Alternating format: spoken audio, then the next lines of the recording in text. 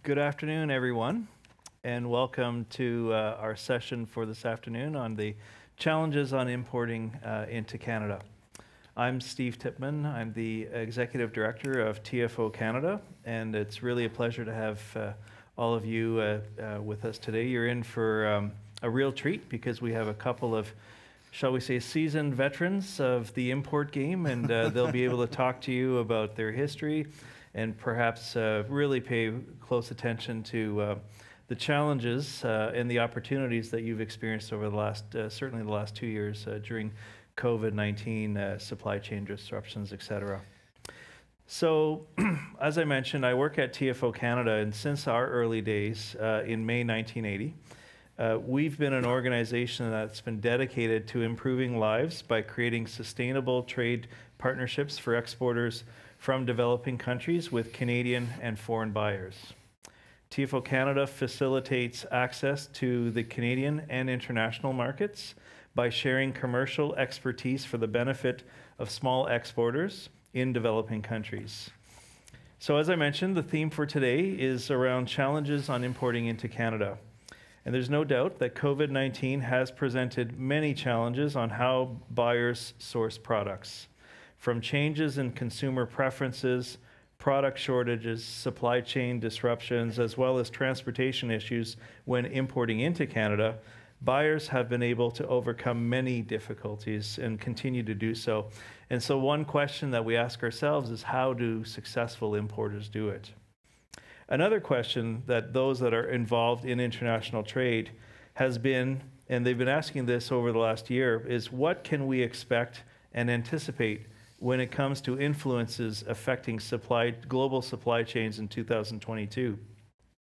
Interestingly enough, I was reading an article in The Economist, and they put it this way. They said, the era of predictable unpredictability is not going away. So that's a little bit of bad news there, guys. And of course, the arrival of the Omicron variant in late 2021 provided us with a reminder of the unpredictability of this pandemic. The emergence of new variants during 2022 could accentuate some of the current pressures. Other events, such as the war in Ukraine, is also having a dramatic impact. So logistics experts are also saying that despite some easing in recent months, international shipping costs are likely to remain high in 2022. Last point, just outside of global supply chain brought on by COVID-19, it is expected that freight and transportation and processes will continue to change during the year as more environmentally sustainable practices are adopted.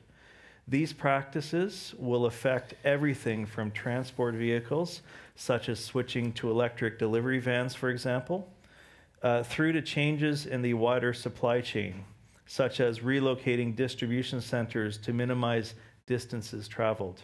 All of this to say that businesses need to be resilient and able to adapt to major disruptions in order to develop long-term strategies and solutions to these complex challenges. So, as that is kind of a backdrop, I'd like to introduce you to our first panelist, Claudio Guerrera, who's the Vice President of Procurement with Fennec Foods, Inc. And so Claudio has over 30 years of experience in the frozen and fresh fruit and vegetables industry. He is a well-respected buying expert who has traveled the world visiting growers and processors in over 20 countries. He is the former Director of Procurement at Alaska Foods, Inc. and President of BV Fruits.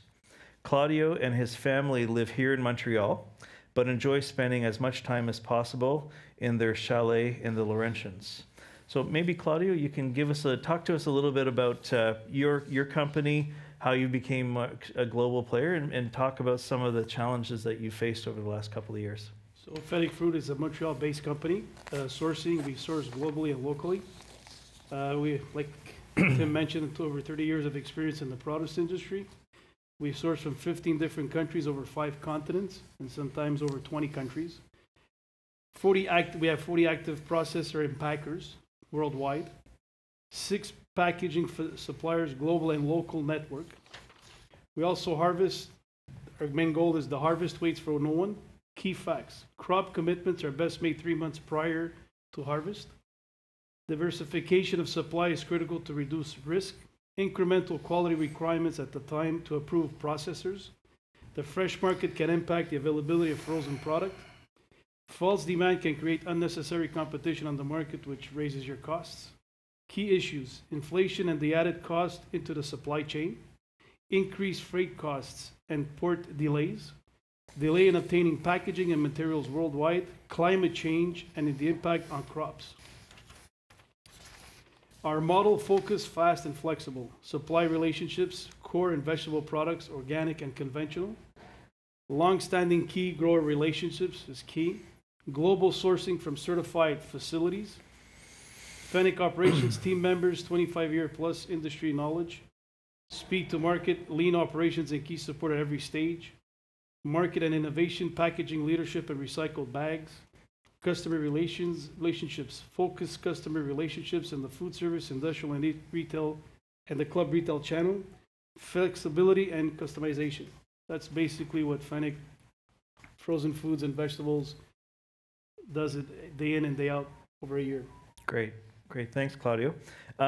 So our next panelist is Jerry O'Regan, and he's the Vice President of Sales and Strategic Sourcing at Cedarome Canada, Inc. And so from his humble beginnings in Ireland, Jerry began his career in the fruit industry at the age of 15. Since joining Cedarome in 1994, Jerry has expanded his knowledge of essential oils. 15 years in fruit markets and over 27 years in essential oils has given him highly developed knowledge of the products in this important industry. He has also had the opportunity to establish long-term, mutually beneficial business partnerships that have helped Cedarome become the largest essential oil company in Canada. Cedarome is also Canada's leading producer of essential oils, and is known as one of the world's top essential oil retailers. Jerry's passion for essential oils and raw materials, combined with his in-depth knowledge of market trends and key players, defines his role alongside their president, Pierre Trahan. Establishing long-term and mutually beneficial business relationships with suppliers and customers provides sustainable solutions for the sourcing of hard-to-find products, provides strategic assessments regarding the direction of the essential oils business. Jerry, the floor is yours. Thank you. Good afternoon. Cedarome, Canada. We're an essential oil company, as you said, and here we are today, coming out of COVID, hopefully. My strategy changed probably around 2014, 2015, when we noticed the emergence of the aromatherapy industry, who were sourcing natural products at the same locations, whether it be Morocco, Tunisia, Sri Lanka, Brazil, Argentina, as the big conglomerates. And of course, they could not be ignored by the conglomerates because they were willing to take the pure natural product as is. This is important because from a sourcing standpoint, when you're trying to compete with these conglomerates to gain access to raw materials, the question that I have or had would be, what do you need for this product? Not how much. And this is an important question because the conglomerates, they go there, they buy the product, or make offers on the product.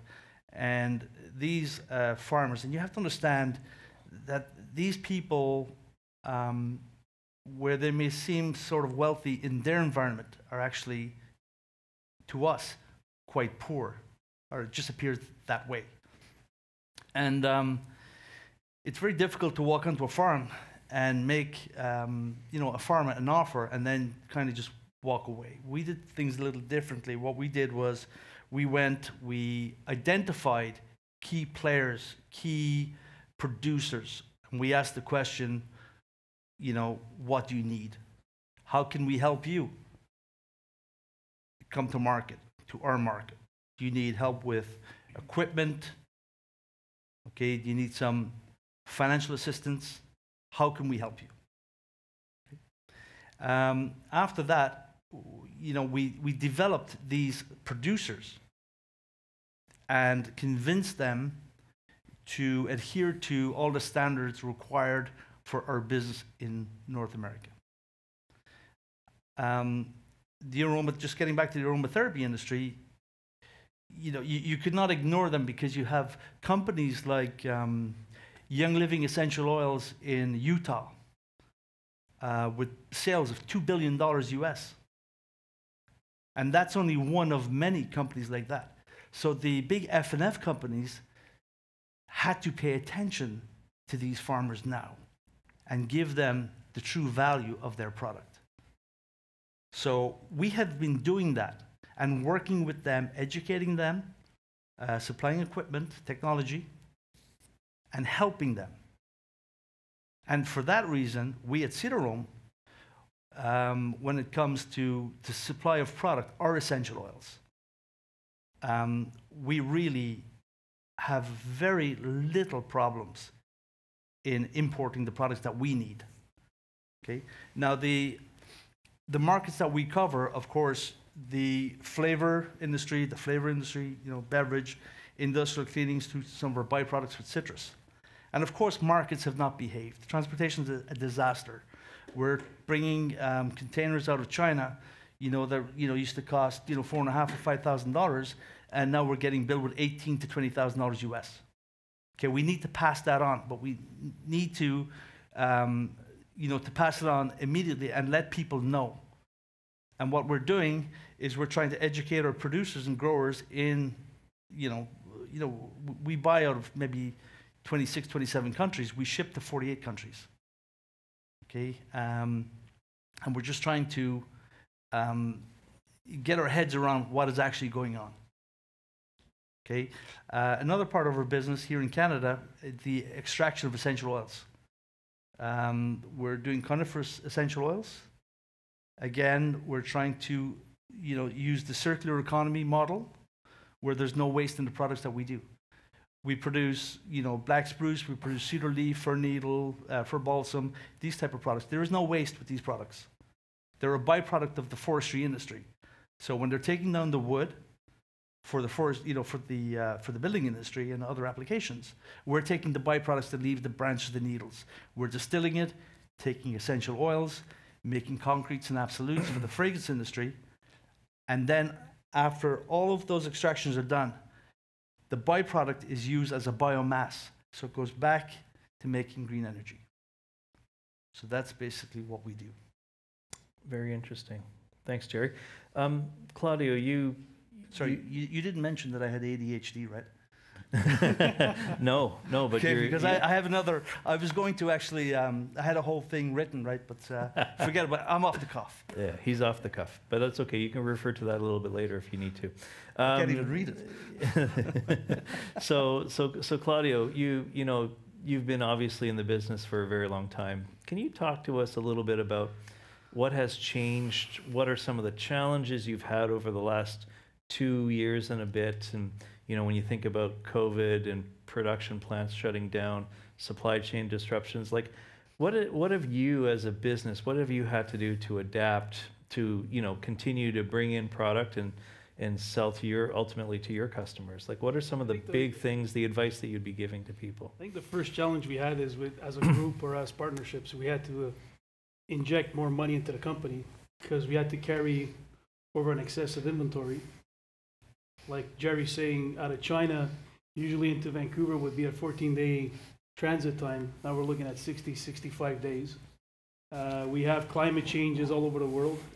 We have, at the field level, we were having issues with pickers because, it's COVID for everybody. So instead of having, let's say, 1,000 pickers, you're down to 50 pickers, or let's say 100. We had problems with packaging companies closing down. So that was another issue. We had to make sure the packaging gets in on time. Then they would load your containers and they would bring it to the port. And usually Vancouver was paying anywhere $3,000, $4,000 of freight. You would put the product on the containers, get it to the port. They were telling you $15,000. Then they tell you we need $18,000 because we can't, or else we don't deliver. So yeah, you're stuck. You put on the ship that's coming. Then you had another 2 weeks where the containers were in Vancouver hovering in the ocean and saying, well, the Canadian government would have no space to unload because the ships are coming in 3 times with more containers. There's 3 times more ships coming in. So I think the biggest challenge is, we have to, you have to carry an inventory higher than what you're doing. The demand planning, we got to keep our demand planning and make sure that our movements, markets come, the volumes that we have can cover your 6 months and beyond the 6 months. And basically just make sure that your inventories are moving at the right time and you're getting containers when they're, ship lines are like, Maersk or MSC, they're telling you that there's a boat leaving on the 28th of April. Make sure you're putting, containers on that boat that can cover your volumes for the customers and the retail or the processing plants or food service. So when you're saying you're carrying more inventory, so this means that you're ordering more than what your current needs are and you're wanting to probably keep it in a warehouse here in Canada, and then you're able to just truck it to your customers? Exactly. Yeah. So before you would overturn, your warehouse would turn 4 or 5 times a year. This time it's not, it's turning less because now you're bringing in heavier product because you don't know when the next ship is going to leave from destination. Instead of, let's say you're carrying 1,000 cases, you would probably carry 4,000 or 5,000 cases to make sure that your customers don't run short on the shelves. And are you getting, as a result, more like a volume discount, or is it still super high freight costs? The raw material, like Jerry said, we're negotiating at the farm level. So that, because we got partners on the farms, or we're buying from the farms. We don't buy just the grade A's or grade B's, we buy the full farm. Yeah. And then we decide on which packaging it goes. But as long as you have the raw material, the raw material is one cost. What's really playing right now up or down is basically your freight. Okay. So, you're passing it on to the customers, and our philosophy is your raw material is here. If the cost goes up, well, you're going to pay the cost going up. If it comes down, we're going to support you on the downwards. Right.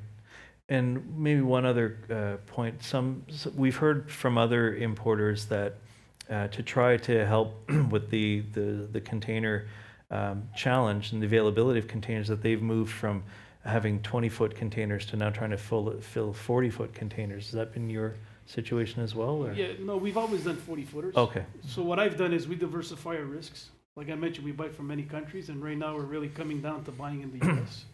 But again, I was mentioning when we were talking before, the U.S., the North American, which is Canada, U.S., and Mexico, has probably a population of 750 million people.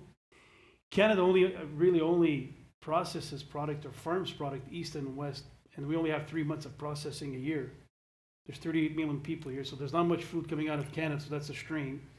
The U.S. is basically the same. You got the west and east, which also they produce a lot. Right now, I believe the biggest country that's going to produce is Mexico, so there's a big strain on Mexico. But again, the fresh market always has the upper hand on the frozen market. Yeah.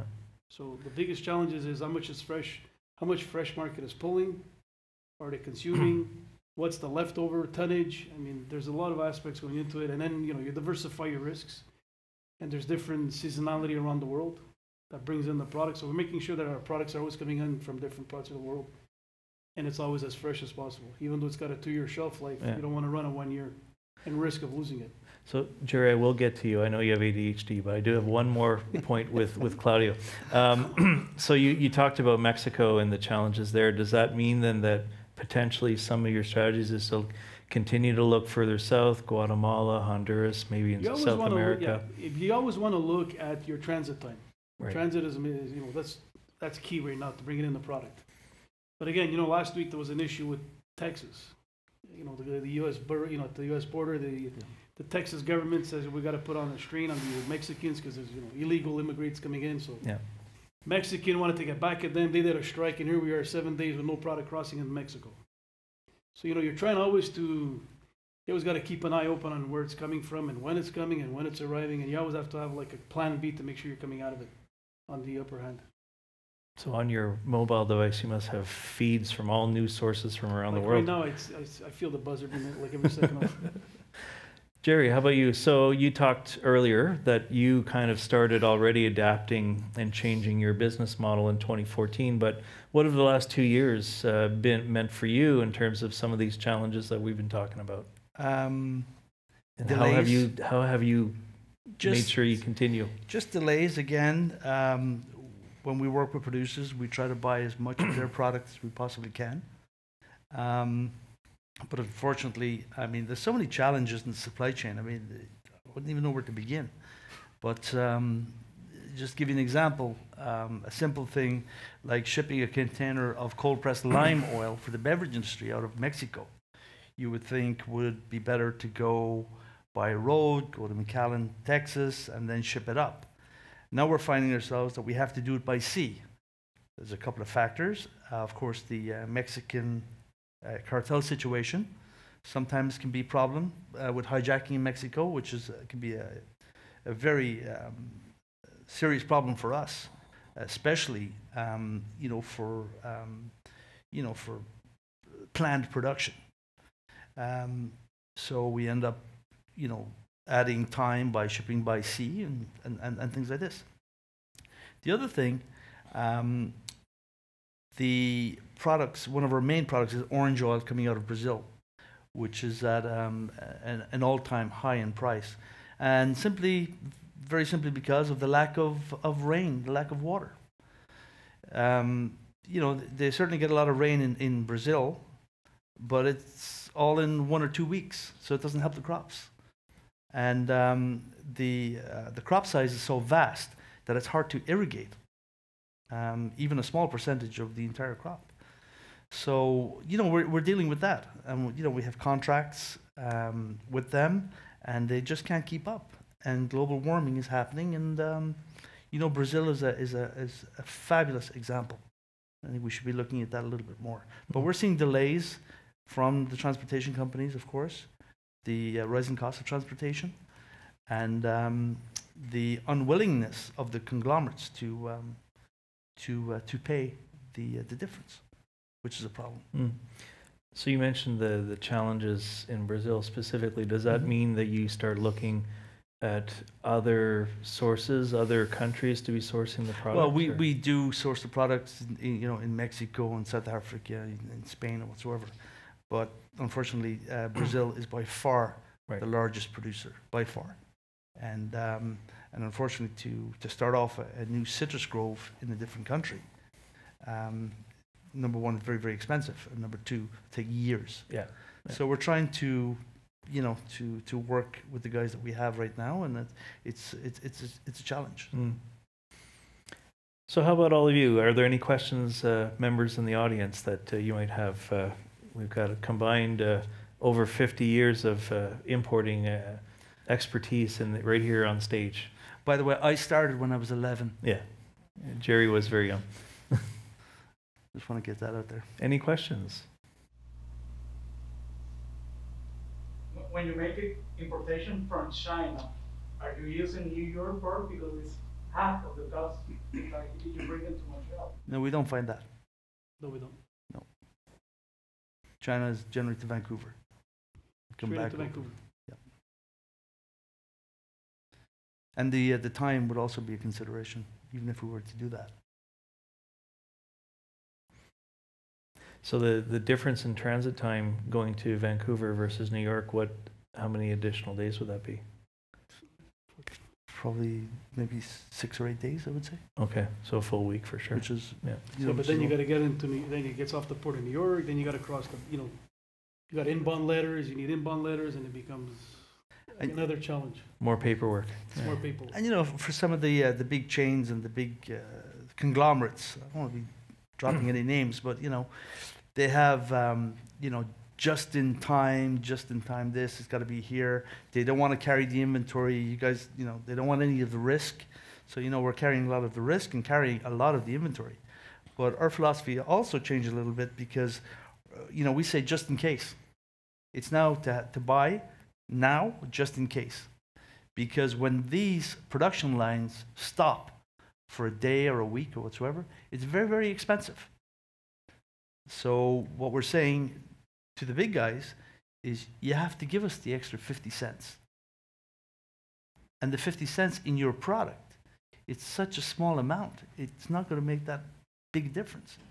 But we need to pass it on right away.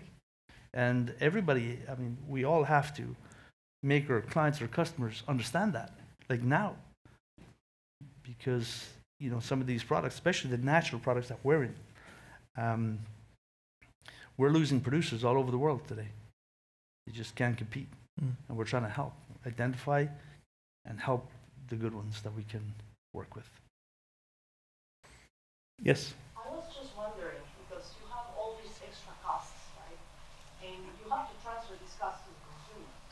How is the consumer taking this? Are they willing? I mean, well, sales-wise. You know, if you go to the supermarket today with $100 versus if you went to the supermarket 2 years ago with $100, your basket would be substantially smaller right now. Well, what you could buy with $100. It's the reality. I mean, the price of gas. You know, for our extraction facilities, some of them, they use gas.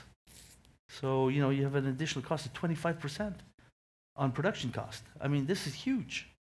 So it's basically like the gas station. You're going to the gas, you're filling your car, and we're passing it on, and some of them, they take a pushback, some of them don't, but overall, they're, on our situation, I think they're taking it pretty well.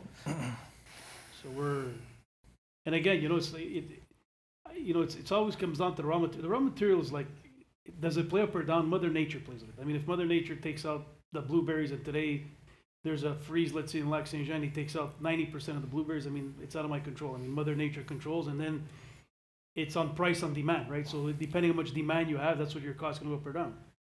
The freight costs, is it going to play up or down? Yes, I don't think in the near future, because right now there's maybe, I don't know how many millions of containers in the wrong area in the world because of the pandemic. Until they reorganize all this, I don't know how long it's going to take.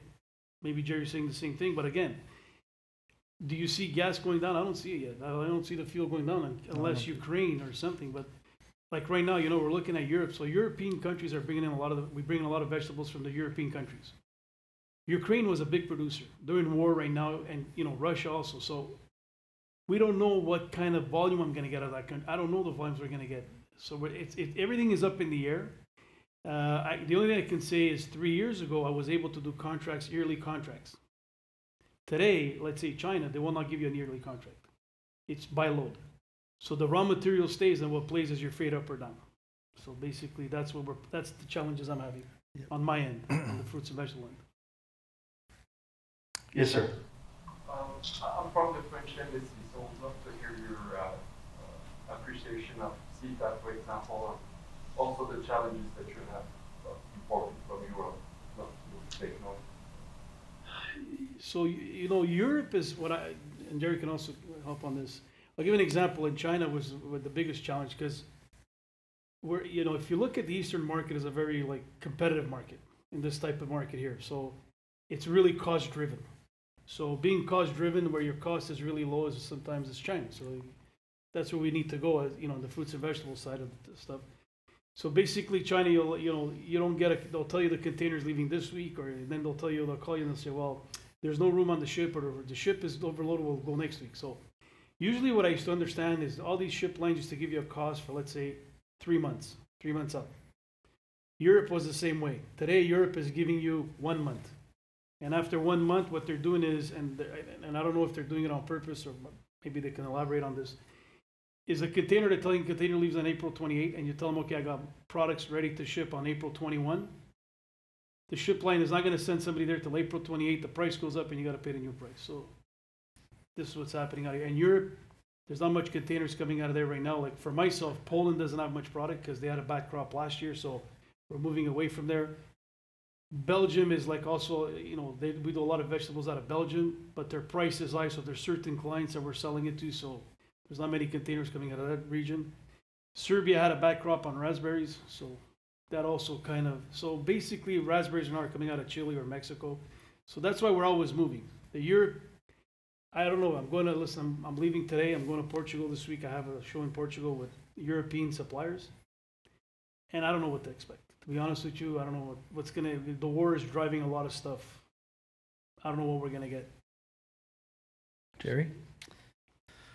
The war in Ukraine, it's a disaster.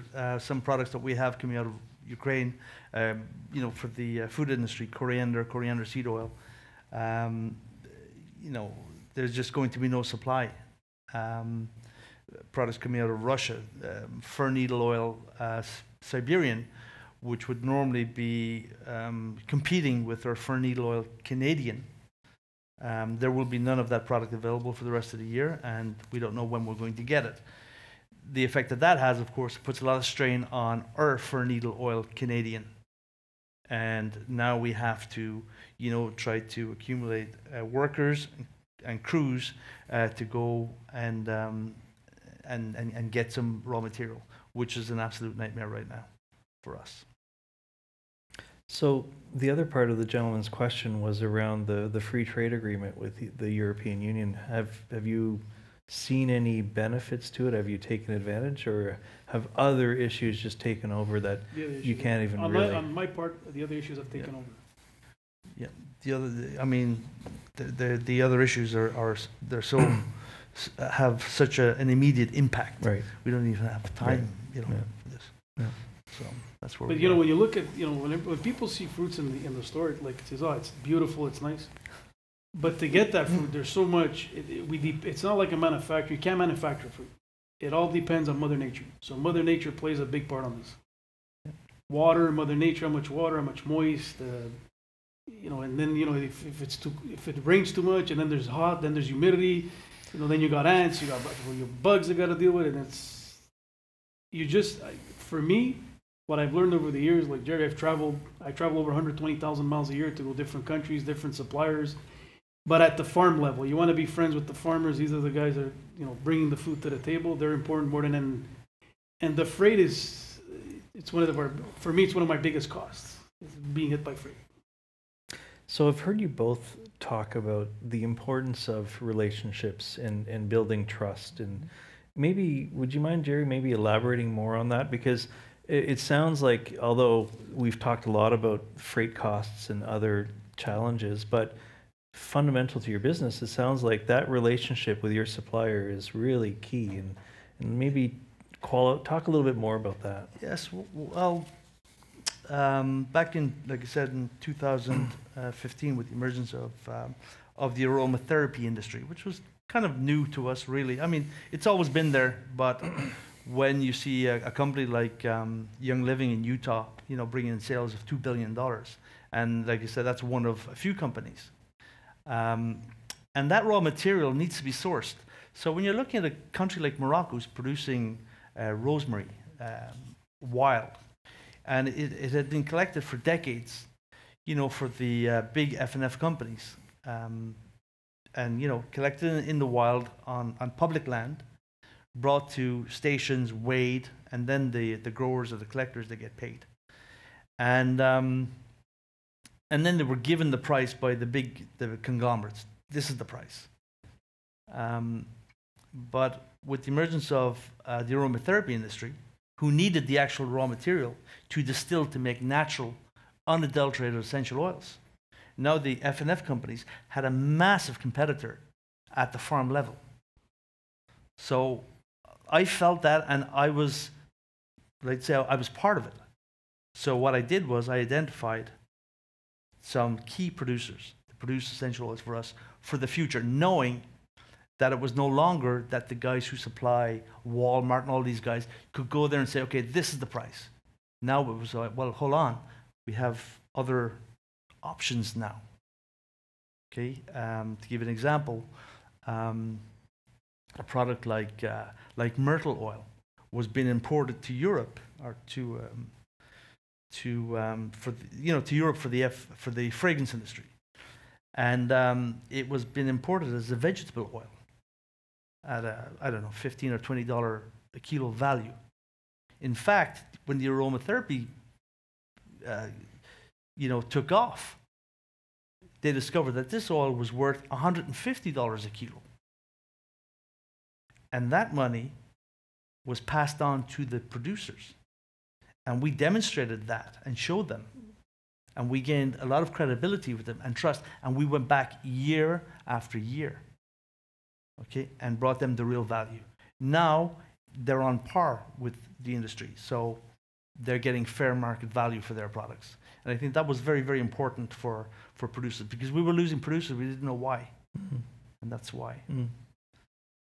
How about you, Claudio? You talked about, it all starts with the farmer. Maybe elaborate more on this relationship that you're building. It's a bit like Jerry's saying, right? Without a farmer, without any plants, you don't get any fruits. I mean, so it's how much money and how how much you bring back to them on the revenue, right? So they want to make sure that they get the maximum of their fields or maximum of their product. So basically, when, you know, somebody comes in and wants to buy, let's say, just grade A, and the guy's left over with some grade Bs and some offcuts, what does he do with it? So it basically, you know, goes to the trash. So for him, it's like our philosophy is we go in and we buy the full field, which, so, you know, the farmer likes that, and that's what you need. I mean, without a farmer, I mean, you don't have any product. I mean, there's nothing. So they always want to see, like in the past, like Jerry was mentioning, also some of these big chain stores would actually force them to take this extra cost of the freight. Why is the farmer taking the cost? Nobody understands why. I mean, the farmer needs to make money in order to survive. Today, the pesticides are up. I mean, the seeds that they're using, it's coming from oil, it's up. The gas, I mean, everything is up. So, yeah, so for me, it's very important that without a farmer, you don't have any fruits. So it's all about relationships. And that's probably the biggest relationship you need to have is at that fruit level or at the plant level in order for you to move forward. So just to follow up on that, like I said, I started in the fresh fruit business in Ireland as a young boy, and 11, right? You were 11. What's that? When You I was said you were 11, yeah. And you know, I was buying and selling. I had my own company. Started pre-packing fruit and vegetables and whatsoever. But anyways, when I came to Canada, I had experience, you know, purchasing fresh fruit. And the thing about the fresh fruit is that this is where the farmer actually makes his money by selling the fresh fruit to the trader. The other fruit, let's take in the case of orange, the blemished orange or the odd-sized orange. This is taken away for juicing. Okay? So once they make the juice, the orange juice, there's another byproduct, the peel. In the peel, there's an essential oil. That's where companies like Cedarome comes in. Because that peel, we extract the essential oil from the peel, and then we supply the beverage industry with the essences and oil of the fruit. So there's no waste. Even in the white part of the orange is a product called pectin. Can be used as a beer thickener or whatsoever. So there's actually no waste. Okay, but my point is the farmer, he gets his full value for the fruit. And now we're maximizing the value of the byproducts. And that's where companies like Cedarome come in order to use everything that they produce. That's why I said at the start, we try to use all their product. So it goes from start to finish. So there's no waste in lemon, lime, grapefruit, orange, mandarin, tangerine, and so on and so on. That's great. Okay. That's But great. again, without a partnership, you don't have fruits. You don't have product. Yeah. Were there any other questions in the audience? We do have a few more minutes. Yes, sir. In your experience, is there any way to partner with anybody to lobby the transportation companies and the ports that hold your freight for ransom? Because it seems like that's the biggest challenge these days, the unpredictability of the fees that you're going to face when you're importing something. How do we combat that as a group of businesses? I think that should be addressed by the government. And good luck with that. Government. It's kind of like extortion. You know, we have 13 containers in the port in Philadelphia. They know it's there, but they don't know when I'm going to get it. They can't tell me. Well, we know we have it, but we can't tell you when you're going to get it. I mean, this is ridiculous. But then you got to demerge. And Bill. then you have another little charge, just a little fee on the side called demerge. And then there's other fees where waiting fees in the ocean, which is out of our control. It's all government control. It's like gas, right? Why is it at $2? We don't know. What can we do? There's nothing you can do. It's government issues. Or let's say, I'm sure you have issues. We have issues the same way where the government goes, okay, we're picking this container to inspect it. And they might keep it there for, let's say, 3 weeks, 4 weeks, and every day is $300 of demerge.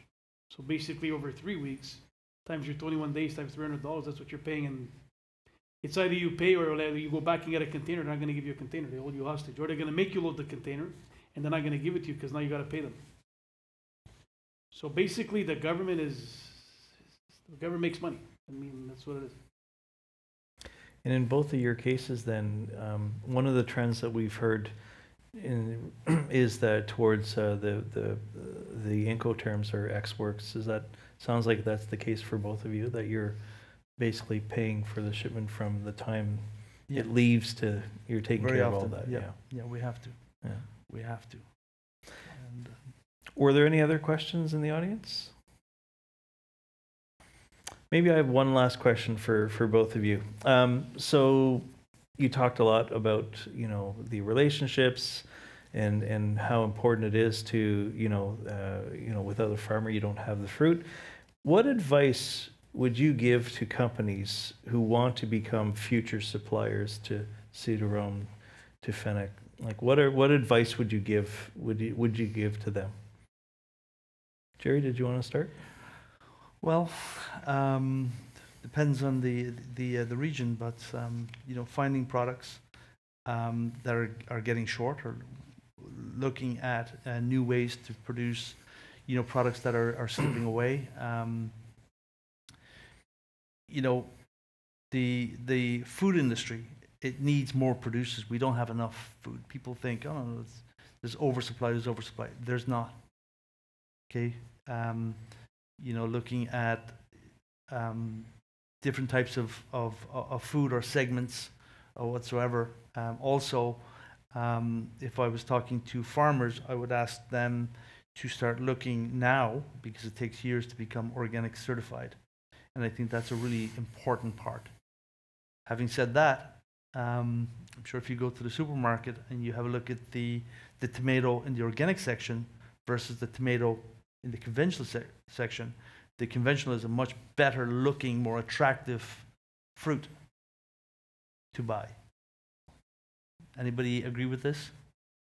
Put your hands up, please. There you go.